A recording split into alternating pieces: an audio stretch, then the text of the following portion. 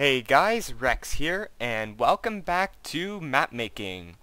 Now, before we get started with anything in this episode, I have a lot of not a lot of announcements to make. We have a lot of stuff to go over because I have been doing a lot of work in between episodes in this map.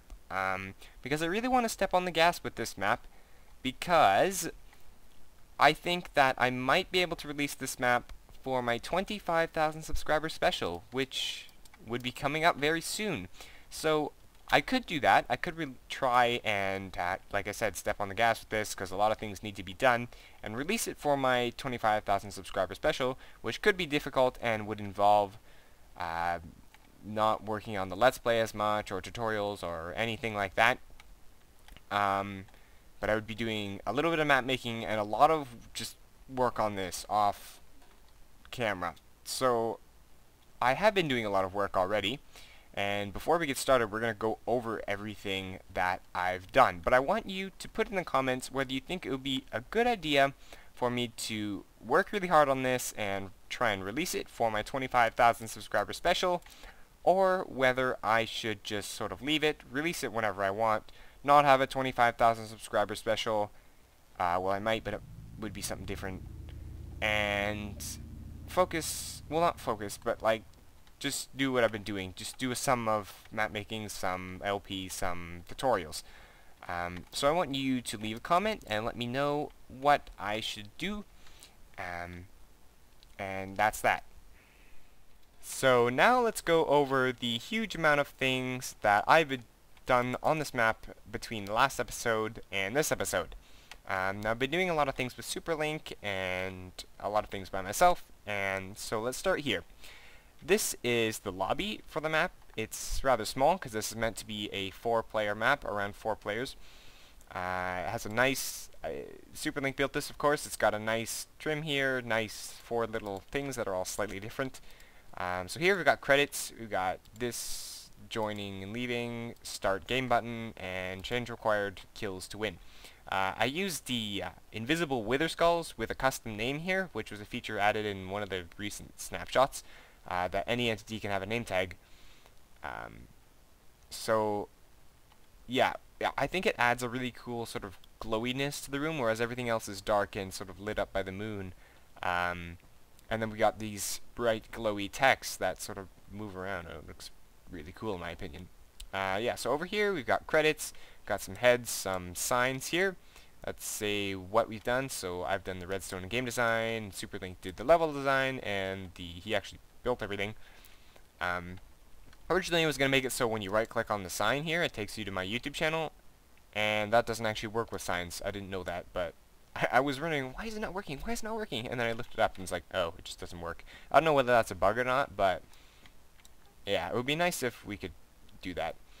Here we've got a thing that adds you to the queue or removes you from the queue or adds you to the spectating queue.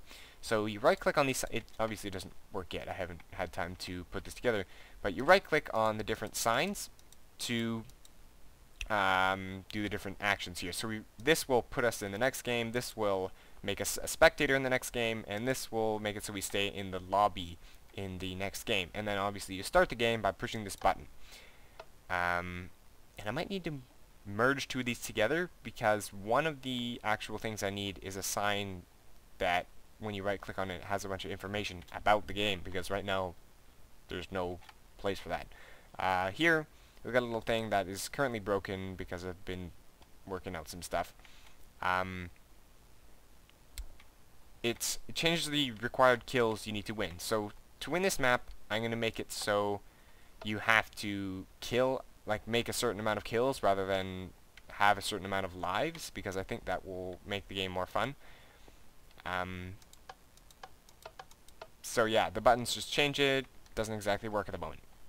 So that's the lobby. So now let's move on to let's just go to the main map area.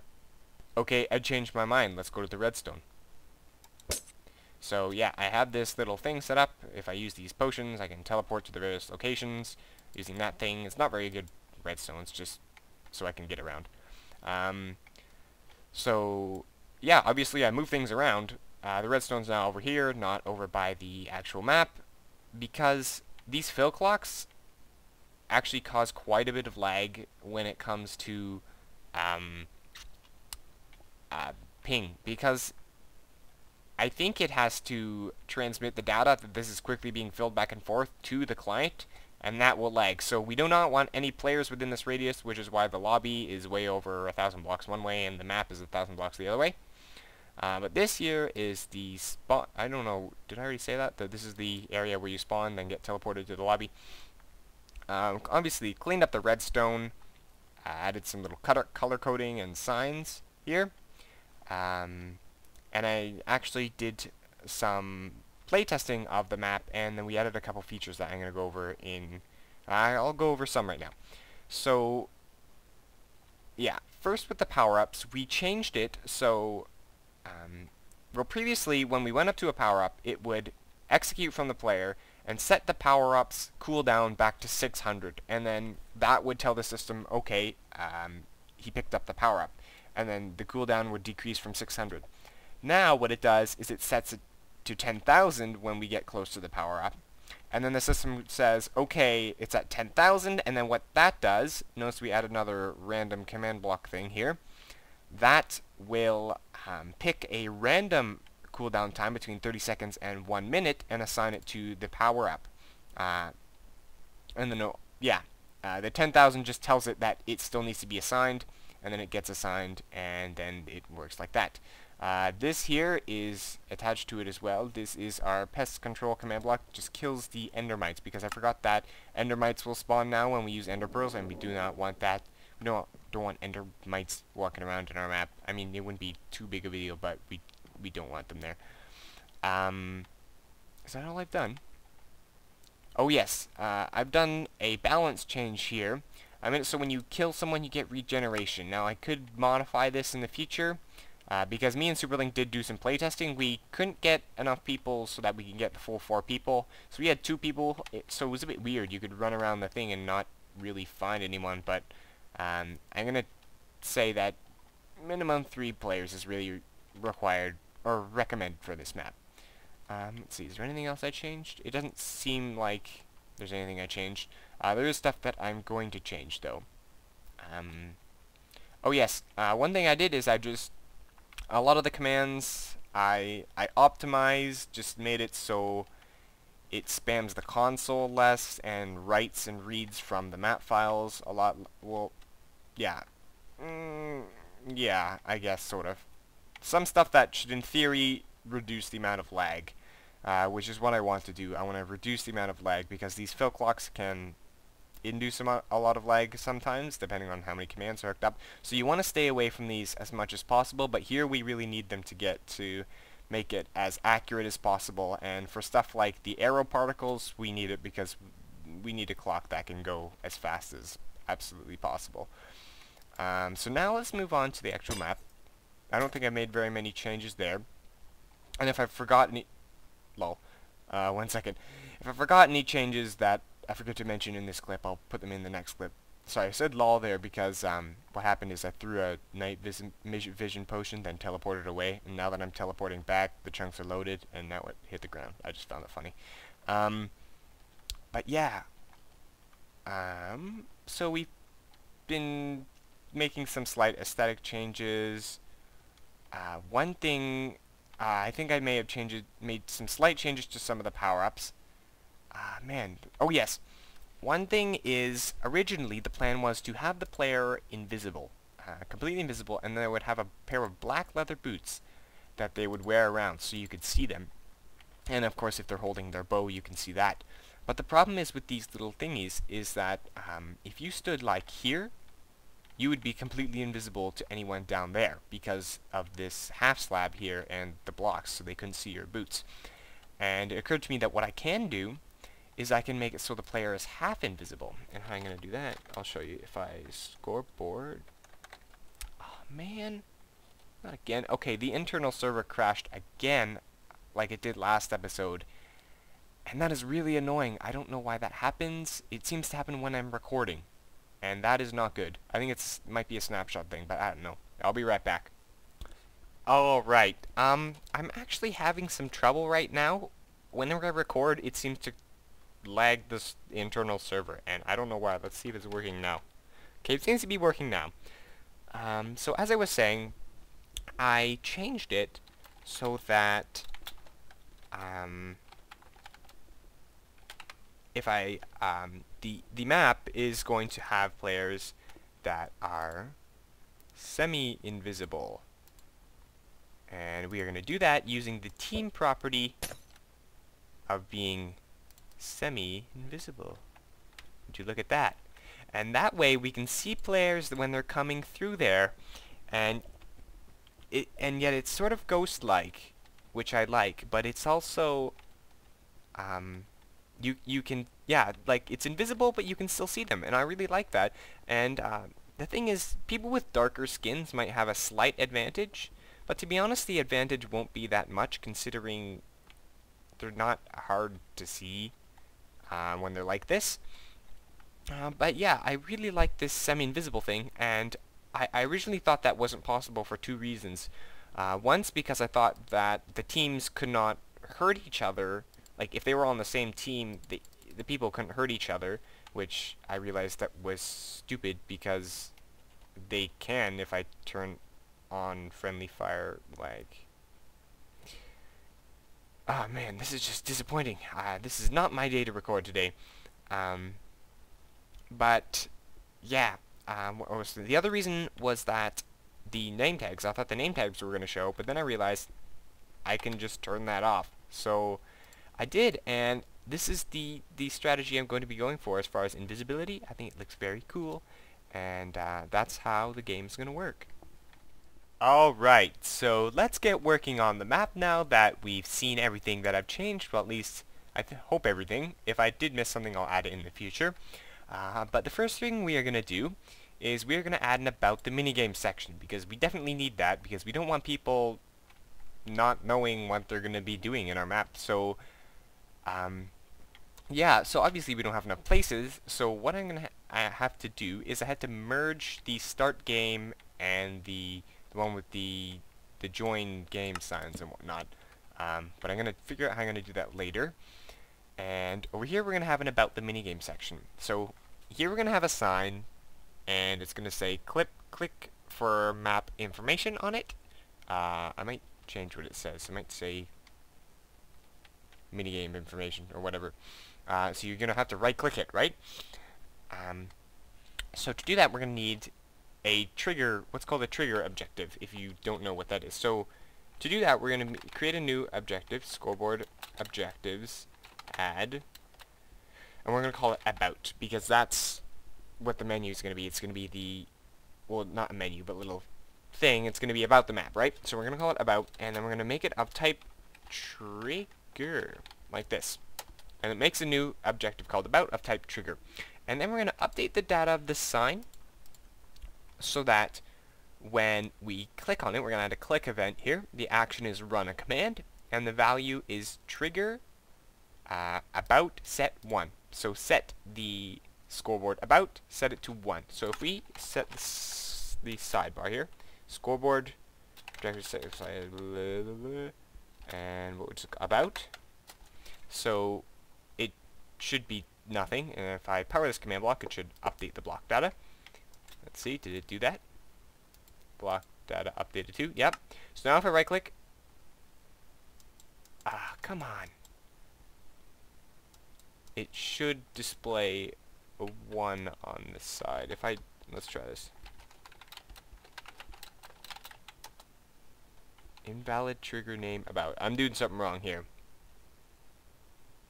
I'll be right back. And you guys are probably all yelling at me because I forgot to enable the trigger. So what we need to do is we're going to have a command block on a clock that does the scoreboard players enable at a about. And that enables the about trigger. So we can right click on the sign and it sets that to 1. So now we're going to go over to the redstone area and we're going to make it so that actually does something. So I have been doing a lot of JSON work with the tellraw command, and now when we right click on the sign, it's going to set our about score and it's going to put some text in the chat. So welcome to ShadowStrike, a minigame made by Nanorex and Superlink. We're going to have a bunch of random text here, about the map. Use the below buttons to learn about the map. And then we've got our buttons here, and click here to create, click here to visit the creator's YouTube channel. And then this, when you click on it, it's going to take you to my YouTube channel, which has not been, what do you call it? I haven't done the JSON for that yet. But here we can roll over this to learn the basic elements of ShadowStrike and how to win, learn about the power-ups in this minigame and how to use them, and oh dear. Alright, I gotta fix that. If you roll over in between, it says that, so I'm gonna have to fix that. I know how to fix that. And last one, learn about the ShadowStrike. So when you click on these different ones, they're gonna take you to the different,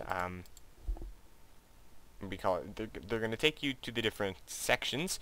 And they are a bit long. If your window's small, it goes off the window and you can't see it, but there's no way to actually fix that. If you make it a new line, it will make it so that first line is colored and the second line isn't, which is really a shame.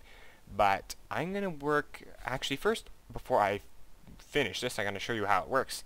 So let's teleport to the redstone. So, this fill clock here is constantly enabling any player's about trigger, so they can right click on the sign whenever they want.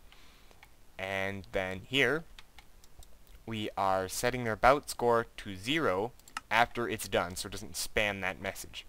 And then these are our tellraw commands, and each one corresponds to one line, so there's 1, 2, 3, 4, 5, 6, 7 lines. My bad, this is actually one line, so if you have a big enough screen, or if your multiplayer settings are right or whatever, it will actually take up one line. So yeah, there's 7. I actually have 6 here. 1, 2, 3, 4, 5, 6, 7. I don't know what's up with that. Am I counting wrong? Yeah, I have 7. What am I talking about? Anyways, yeah, I'm tired. It's late. But the first one obviously tells you nothing, and so does the third one, fifth, and seventh one, so I'm not going to go over those.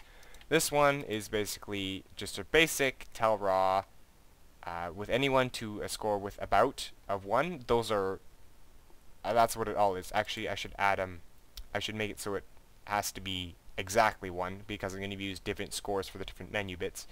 Welcome to ShadowStrike, blah blah blah blah blah blah blah, and then its color is gray, and same with the last one currently. And then these ones all have hover events that tell you how to the hover events that do this. And if you don't know how to use JSON text like this, I'm going to provide a link in the description to a very helpful post on the Minecraft forum about it that teaches you basically everything you need to know. It's not completely done yet, but everything you need to know about JSON text in Minecraft and how to use it. So now what I'm going to do is I'm going to fix some bugs with this, and I am going to add the actual things here that you can click on. Okay, time for another progress update. So now when we click on the map, we get that same text, welcome to ShadowStrike, a minigame, blah blah blah blah blah blah. This time I fixed the bug where it said stuff in between. That's because this original text was the root text, and I didn't know that that was like the parent text, and all these children text have the attributes of the parent text. If you're into coding, you'll know what I'm talking about, but otherwise you might have no idea. But yeah, so now learn the basics. These are fixed. There's now a thing here that says the URL, so you don't know you're clicking on a link that you don't want to go to. So if I click on it, it brings open this thing, and if I click yes, it will bring me to my YouTube channel. And if I click on these, you'll notice it will say about the game, about the power-ups, about the ShadowStrike, and that's just temporary. But I know it works. I'm gonna change what that text says, obviously. But now let's check out how that works. So if I go to the redstone, this has been completely filled up. So this is the normal stuff here, and then I've changed this one here. So now it's got each of those texts has as well as a hover event, also has a click event here. The action is run command, and the value is trigger about set to 4 for that one. So each one of these, so when I click on the sign, my trigger gets set to 1. And that's how it knows to tell me this message here. All the ones with the orange clay underneath them. And then with the different one, this one sets my trigger to 2. You'll notice it said here. This one sets it to 3, and this one sets it to 4. And then each of these ones with the yellow clay underneath them will tell it to a score with about of 2 and 3 and 4 respectively, and then that's how that system works. So I'm going to finish this just writing in what the text is going to say, and then that will be it for this part of the system. So I have finished up the map information sign, so now when we right click, it will bring up our little text here, and then we can click on the different buttons. So now it will actually say something. So here's what I have. I might change these up if I either change something in the map or figure out that there's something else that I would need to say. So ShadowStrike is a relatively simple minigame in which semi-invisible players try to shoot each other with their shadow blasters. Whoever makes the required number of kills, adjustable via the game options board, first is the winner. Making a kill will grant you regeneration for 30 seconds. And if I click power-ups, power-ups are found throughout this map in the form of ender crystals. Running over a power-up will activate it, giving you 1 of 5 possible power-ups.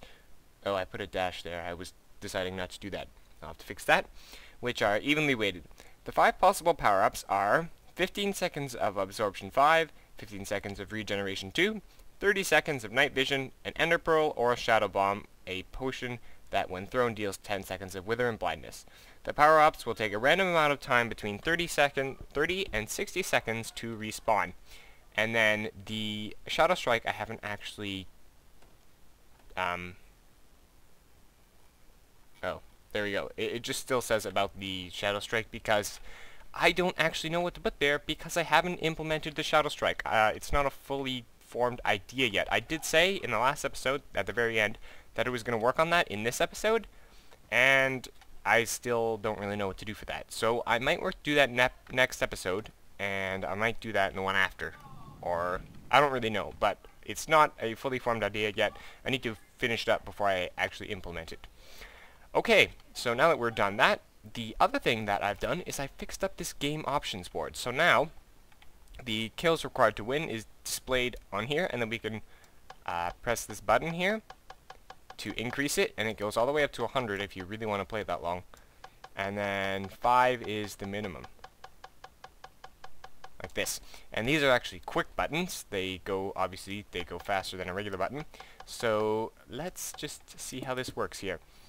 So when we press the button, it'll activate this redstone line, which activates these 4 command blocks. I'm going to go over these 2 first. These ones simply replace the button with an unpushed button, and this redstone with an unpowered redstone, so that it, so we can push the button really, really fast. So you can see that happening there.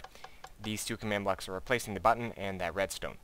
And this one here is adding to, adding a score of required kills of 1 to the squid with the name score tracker with a maximum of 99 already.